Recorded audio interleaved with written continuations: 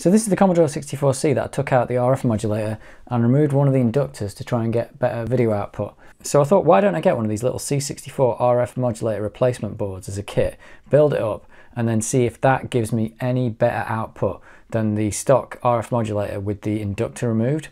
So I've done that. I've built up this little thing. The unpopulated parts here are ones that you only need for the bread bin 64, which this isn't. So there's a voltage regulator and a few other parts that just aren't necessary if you're not using it on that board. And I'll put that link to this board in the description. The good thing about this is it's got these two little trimmer pots in. So before I was putting a resistor inside the cable, but I've taken that out now and I've just got access to these two trimmer pots, which I've already trimmed. So because I've got it plugged in with these little fly leads here, I can just swap between these two modulators dead easy, and we can have a look at the difference. Spoiler alert, there isn't any. so either the output's as good as you're going to get on a C64C, or this, you know, just I haven't adjusted this right or something, but the output between this and this is basically identical, and I can show you that now. So what you're looking at now is the modulator with the inductor removed. So this is the stock modulator, but I've removed the inductor at L1. And as you can see, it looks pretty good. If you actually go to the main screen and just like change the colors like I was doing before, it still just looks as bad as before, and I'm getting the checkerboard patterns, which I can't seem to get rid of.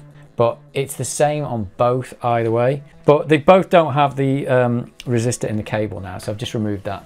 So the output, I think, for games actually looks okay, and this is, again, this is the stock modulator.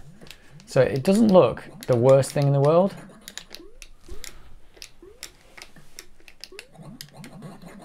So let me just quickly swap this over, and this is the good thing about having these leads, is I can just take that out and I can swap it over to this modulator replacement. And it's pretty much the same, to be honest. There is a little bit of interference on the screen, but that's actually this this SCART box that I've got. It's not actually, whoops, it's not actually coming from the C64.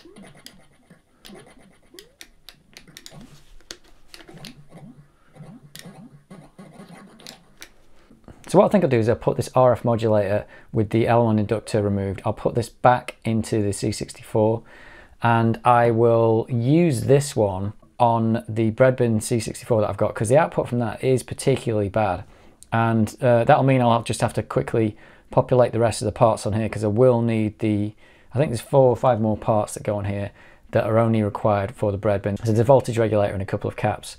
So I'll populate the rest of this. And this one can just stay in here because actually the output isn't that bad.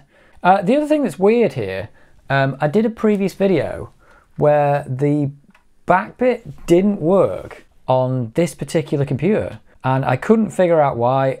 It was causing a garbage screen when it booted. And the only thing I've actually changed is I have removed this modulator, and now the BackBit works. So I have no idea what that's all about, to be honest. And now when I boot it, it's absolutely fine. And even when I put the stock modulator back, it's still the same, it still works. So I think I'll just put this back together now, and I'll put this back into the C64. So the first job is just to desolder these pin headers that I put on here. I'm gonna do that with some solder wick because my desoldering station is blocked. Let's see if I can get these off with some solder wick. There we go, that's one of them out, that's hot. Not run out of solder wick in the process. See if we can get some more of the solder out of those holes now. Yeah, there's just too much solder in those holes.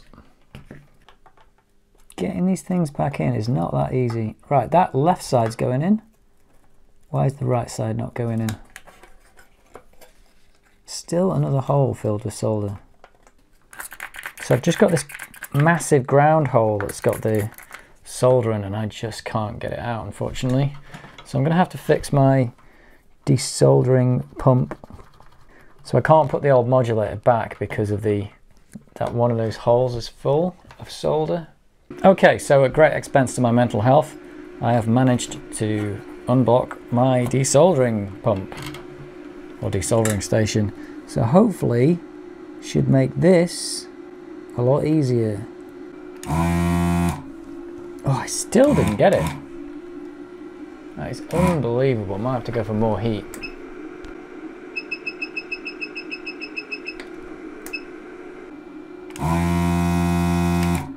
Oh, we got it. Finally. It's just taken ages. That did not want to cooperate. And hopefully this now fits in. Is that the only thing stopping it? It was. Whew.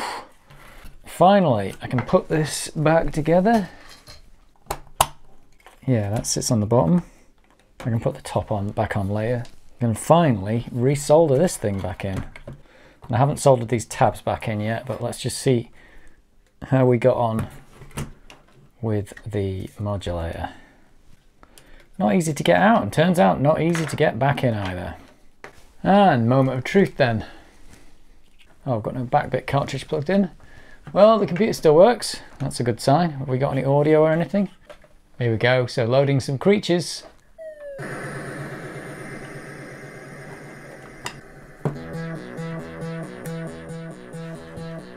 Excellent. So this computer is just back to the way it was, except the L1 inductor has been taken out of this RF modulator. I'll put the cap back on later. So the only thing left to do now is to get this, which is the RF Modulator Replacement, the modern one. I'll just fill in the rest of the parts, and then in another video I'll test this on the bread bin C64 to see if that can actually improve it. But yeah, this thing's actually quite good, but for the C64C it hasn't really improved it. But if your modulator's broken, I'd recommend building one of these. It's quite good, I think. Because I bought it off an eBay seller. He'd actually just sellotaped all the parts on the board onto this piece of paper and given it to me, which is actually quite a good idea. And you just pick out the thing, put it on. But when I looked at the instructions, these parts weren't required because they were only for the bread bin. So I decided just to omit them. So now I'm going to put these on because this is probably going to be used on a bread bin C64. So I'll just quickly populate these parts if I can get them right.